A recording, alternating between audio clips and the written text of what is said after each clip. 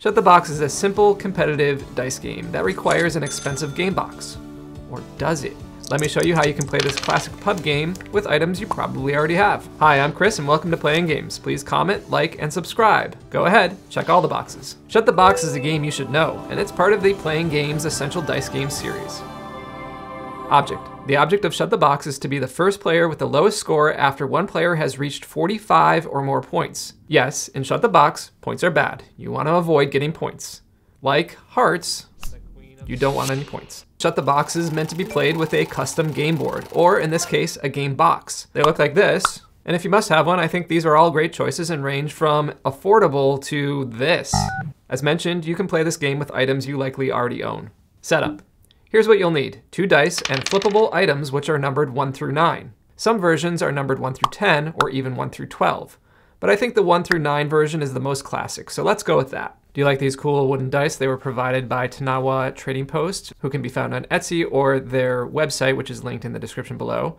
These are great dice. I highly recommend them. And if you want to help support the channel and promote your own products, please reach out. Instead of the numbered boxes, you could swap those with dominoes, which is my preferred method. Dominoes, remember those? I like using dominoes because they make a nice slapping sound when flipped over. Plain would look like this with dominoes. I'm using pips over the zeros for the 1 through 6 and 6+ pip combinations for the 7, 8s, and 9s. There's another inexpensive way to play Shut the Box, and that's with playing cards. Give each player ace through 9 and a suit, and they're all flippable, just like the numbers on a Shut the Box box. So now that we have our MacGyvered Shut the Box box, let's play. Gameplay. All players roll 2 dice, and whoever has the highest goes first. Then you will go counterclockwise. The first player to go then rolls both dice and adds the numbers together. The first player rolled a 3 and a 4, which is a 7. Now that player must decide which numbers to flip over. They can flip over any combination that equals 7. So they could flip over a 6 and a 1.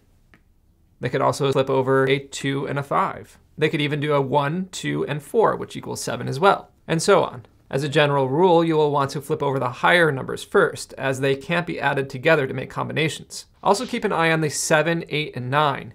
You'll want to shut those as early as you can, because once all 3 of those are shut, you can choose to roll just 1 die instead of 2. So I have a 7, and I will flip over a 7. So the 7 is now shut, which means I can't be penalized for that number at the end of the round. So I roll again. This time I've rolled a 3, which is not as good because that means I can only eliminate one of these first 3 cards. I could do the ace and the 2.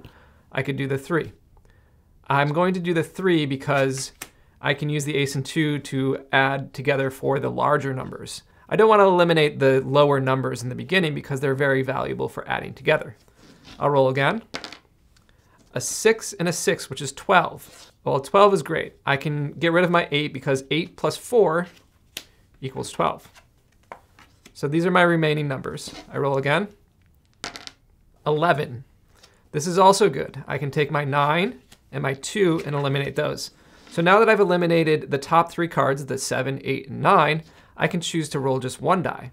And as I have a 5, 6, and 1, the chances of rolling over a 6 are much higher with 2 dice. So I'll only roll the 1 die now. A 3. So what do? There's a 3 showing on the die here, but I don't have a 3 or a combination of anything to make 3. Well, that means my round is now over, and I must add up these 3 remaining cards, the cards that have not been shut. The 6, the 5, and the 1, and that equals 12. So my score for this round is 12, and remember, points are penalties. The lower your score, the better. And 12 is not a terrible score. You could get stuck with many more points than that. So now I pass the dice to the next player, and let's see how they would play. So the next player gets to go now. They're using spades, and we could have used the same suit for the next player, just set them up again, or they can have that out already like we do. So the next player rolls a 4 and a 4, which is 8. That's great. You can eliminate the 8 right away. Roll again. 10. So that could be the 9 and the 1. It could also be the 7 and the 3. Let's do the 9 and the 1. Roll again. 5 and 2 is 7. Perfect for them. They can eliminate the 7, which means the 7, 8, and 9 are now eliminated, and they can roll just 1 die. So they'll roll 1, 6. That's great. They're eliminating more, and there are 4 numbers under 6 that can be eliminated, so it's a good chance to roll just 1 die again. 4, eliminate the 4. So we're shutting all the numbers here. 1. Okay, so that's it for them. They scored 5 plus 2 plus 3, which is 10. So the second player has a penalty point score of 10, and the first player has a penalty point score of 12, which means the second player is in the lead, technically, because they have a lower score at this point. Record both players' points, and reset the numbers for Shut the Box. We'll continue to play more rounds now. Ending the game. If a player gets 45 or more points, they are eliminated, or the lowest individual score if a round ends with all players scoring over 45 points. Variations. This is the standard Shut the Box game, with numbers 1 through 9.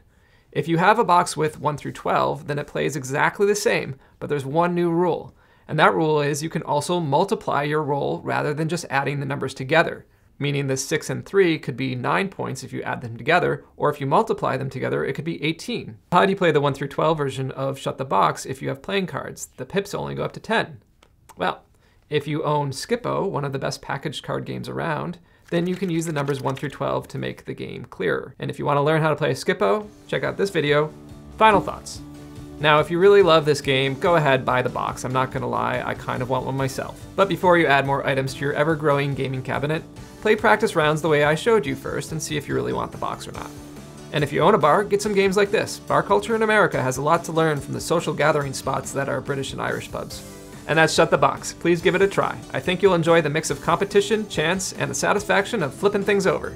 Please like, comment, and subscribe to help this channel grow. Also help support the hard work that goes into these videos by digitally donating.